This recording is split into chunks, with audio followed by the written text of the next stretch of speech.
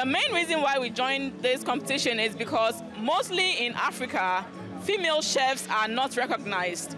So for us to be able to be here is remarkable for me, myself, and hopefully for Ghana. So it's to empower women, to let them know that we can also, African women, to let them know that we can also get onto the international stage. It's not only male chefs who can do it, we women can do it as well. So I prepared wache. That's one of the famous street food in Ghana, wache, and then we did some yam balls with gari.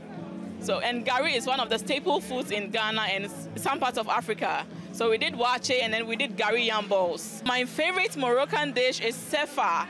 It's made with the vermicelli rice noodles.